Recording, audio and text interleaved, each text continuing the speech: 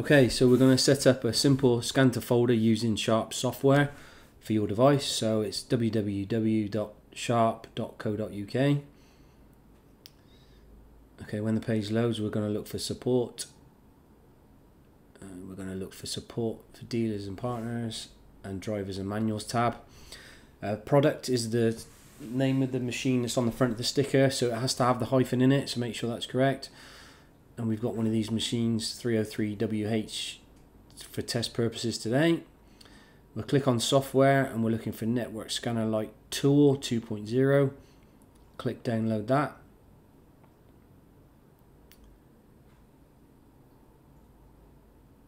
So once this is downloaded and we'll click it, it should self-extract the software. What this will do, we'll add the scanner tool and we'll go through the process of setting up a folder on your C drive for it to scan to as well. Okay, so just follow the prompts, English. And this will take probably a minute or two to set up. Typical install, click next.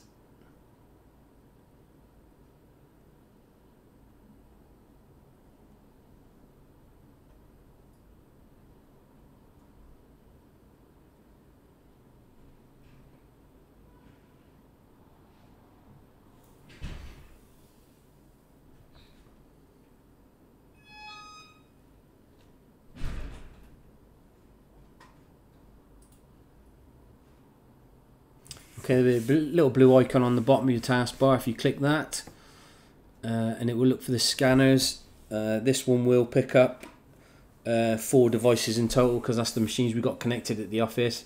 But we're looking for an MXC 303WH with an IP address of .250. If you just have one machine on the network, it will only show up. We can deselect the ones we don't want, but we're just going to, for setup purposes, we're going to use all 4 of them and it will set up a folder on each. Okay, there's the bottom what we need, which is the MXC 303WH with the office one. Okay, this is the initial setting it's going to come up with on the folder on the front screen of the address book. We're just going to put admin, and if you put the initial in there as well, if it looks for it alphabetically. Okay, like I said, we got 4 devices, so it's going to add a folder to each of them, but it won't happen on your device. It will just look for the one that you've got on your network. We'll click next. Okay, launch network scanner tool. This will add the profile from the software to the address book on the printer to scan. And it'll take another few seconds to come through. Okay, there's the profiles. We're going to delete the email one at the top because it's basically obsolete. We'll get rid of that, and that's the folder we want.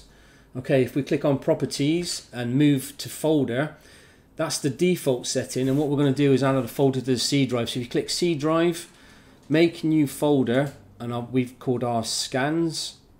Okay, and wait for that to verify and OK on the screen.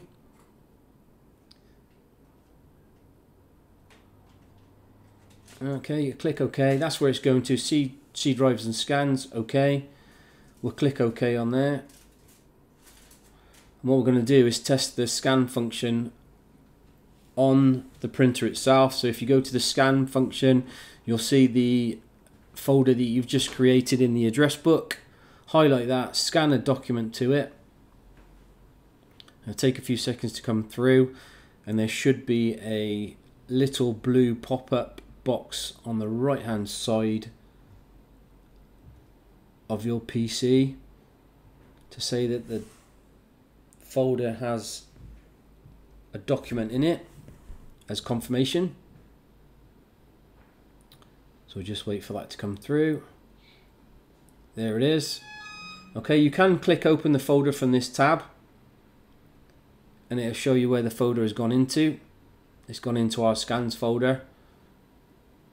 Okay, instead of looking through this for the C drive, all the time will create a shortcut. So from your folders tab on the machine, if you click this PC and local disk C, you'll see the scans folder. If you right click it, create shortcut, and that, if it doesn't come up with a prompt, will automatically put that shortcut on your desktop